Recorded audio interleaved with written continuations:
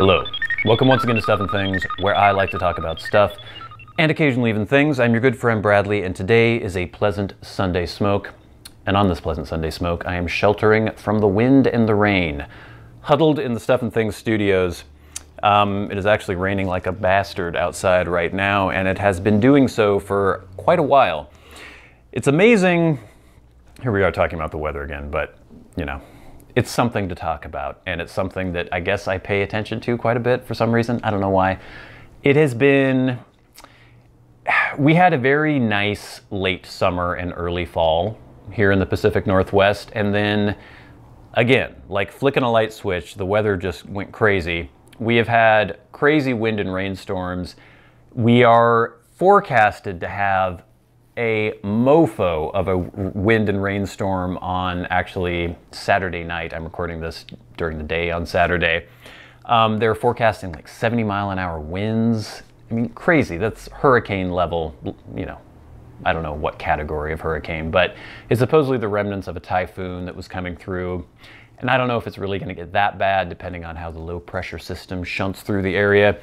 But it has been pretty wild. And actually, I guess it was yesterday, I was out and about and I was driving home, had to get on the freeway, and it was so rainy and so windy that I had to pull off because my little 4-cylinder truck, it's very economical, but not great when there is a 60-mile-an-hour headwind on the freeway. I just couldn't do it. I couldn't drive, and it was raining so hard that my windshield wipers couldn't keep up. And I noticed, you know, there's these big square tour buses on the freeway just being buffeted by the wind, veering into other lanes. Very, very crazy. The power's been going in and out all the time. That's one thing I'm hoping, that if there is a horrible, horrible windstorm tonight, that it's not gonna like knock my power out and make it difficult for me to upload videos. I guess if you're watching this, then I was able to get this uploaded. But yeah, crazy weather. It seems like the storms have been hitting a little earlier this year, but I don't mind. I like fall, and I like wind, and I like rain up to a point. But once they start negatively impacting my ability to do the things that I want to do, then I get annoyed. So give me a show, put on a nice show. Don't inconvenience me, Mother Nature. All right, is that too much to ask in this day and age? I have several things written down that I wanted to talk about. Usually I talk about the videos that I'm going to be showing you guys in the future. So I mentioned in the last Sunday Smoke, I had asked whether or not you guys would like to see a review of some common over-the-counter tobacco blends. And that's sort of a weird definition, like what is an over-the-counter tobacco blend? And I guess just maybe, at least in the US, they're the blends that you might find in a drugstore. Like if you walk into a Walgreens or a Rite Aid, you are not going to find anything by Dunhill or McBaron, or, well, maybe some pouch McBaron stuff, but you're not gonna find Dunhill, you're not gonna find GLPs or Cornell and Deal or anything like that. But you might find, you definitely will find Captain Black, you might find Carter Hall, you might find Prince Albert, things like that. So they're sort of the mass market, easily attainable pipe tobacco blends. And I said maybe I would review Carter Hall. Well, I can't find it. And it's really weird. I have gone to, I don't know how many drugstores. My local tobacco shop, the actual real tobacconist, not like a glass pipe head shop, but the one that sells actual pipe tobacco, they don't have it because they only have, you know, quality blends. The Rite Aid by my house that used to have their sort of old school tobacco wall that had, you know, roll your own tobaccos and various kind of cheap pipe tobaccos, that's gone now. They've remodeled. They just have a cigarette wall now. I went to the Walgreens nearby, several grocery stores that have pipe tobacco. No Carter Hall, no Captain Black, nothing, nothing. And so I'm going to have to order Carter Hall from smokingpipes.com because I cannot find it in the drugstore. Ironically, the drugstore blend is unattainable in drugstores. So you'll have to hold off on the Carter Hall review, but instead, I know you're going to be horribly disappointed, I have reviewed this. Bell's 3 Nuns, produced by McBaron. This current version is produced by McBaron. It has been produced by other producers in the past. It was originally made in the 19th century by J&F Bells. It was an imperial tobacco, and that version had Perique in it. It was a Virginia Perique mixture. Then Orlik took it over, licensed the name, and started producing their version of Three Nuns, and they snipped out the Perique and added in Dark-Fired Kentucky. The McBaron version continues that. And they're sort of these loose-cut coins. So it's a blend that a lot of people talk about. You know, C.S. Lewis supposedly smoked Three Nuns, Tolkien supposedly smoked Three Nuns, but they smoked a Virginia Perique mixture. This is not the Three Nuns they smoked. So I'm reviewing it as someone just going in with no prejudices whatsoever, because I've never had the old versions.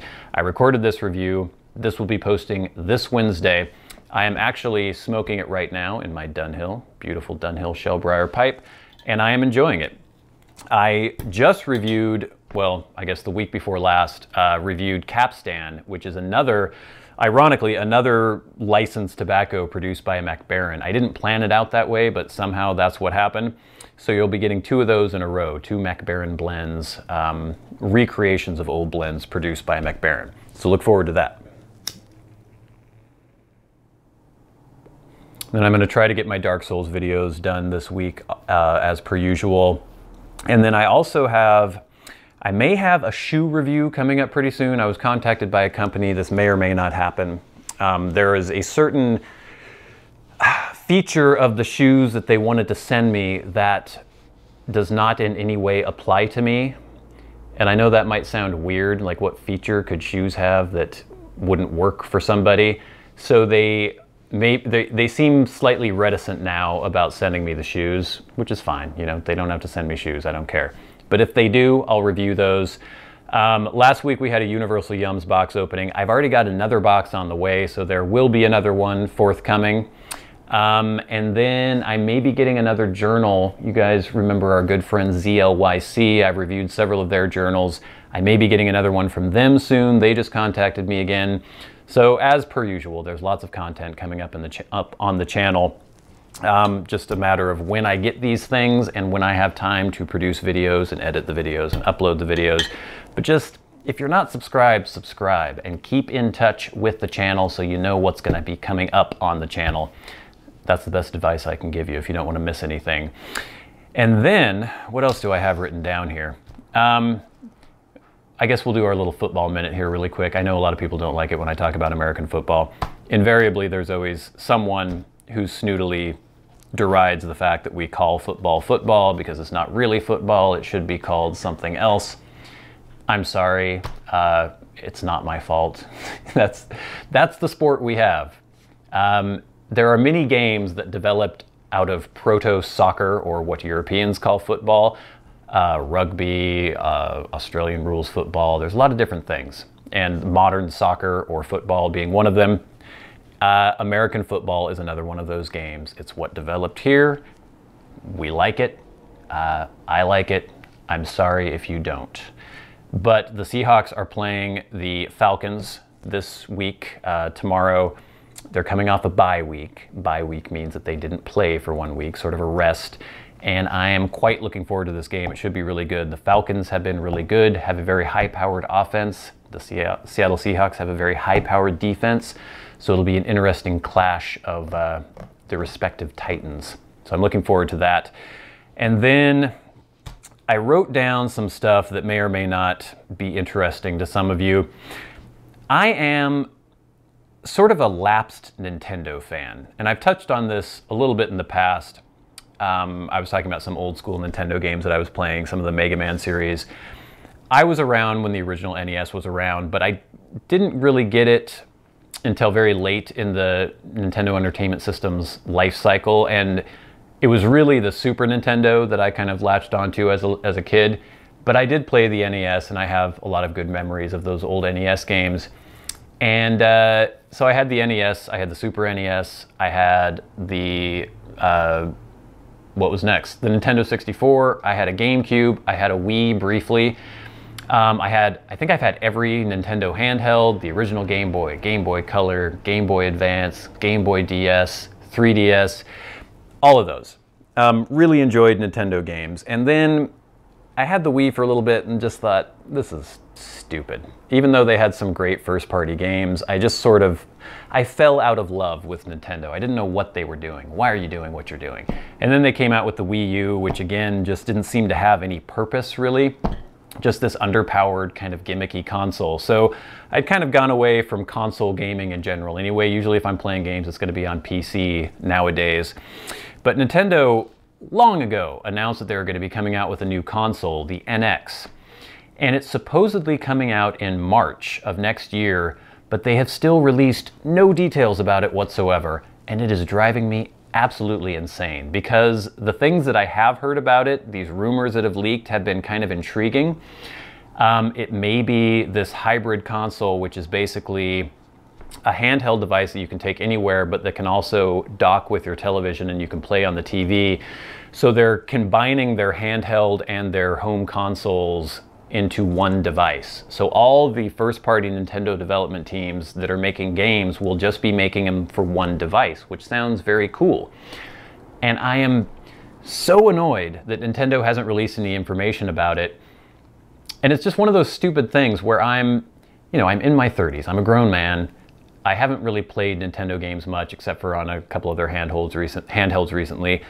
But I'm just like, I'm not really the kind of person who gets really hyped up about product launches. Occasionally, if a new iPhone or something is coming out, I may read some previews or some hands-on impressions of it and things like that, and I get slightly excited, but I'm not obsessive.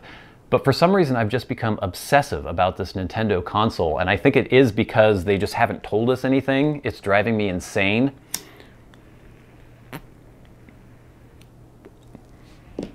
I would love to have a Nintendo console again. I would love to play Zelda and Mario, all the series that we have grown to love throughout the years. I'm hoping that Nintendo has learned from their past mistakes and is able to rectify the situation with a console that is actually worth owning. So I'm looking forward to hearing something about that. I don't know if that interests any of you at all. And then the only other thing I have to talk about this week is a slight rant. You see this. This is a to-go coffee cup. Very typical for the US. If you go to a coffee shop and order coffee to go, this is probably what you're gonna get with a lid like this. Normally when I have coffee, I make it at home. I make it in the morning. I have a French press. I make 2 cups. I put 1 in a mug for me to drink during the morning, and then I put the other cup in a sort of travel container like this. This is a clean canteen thermos container.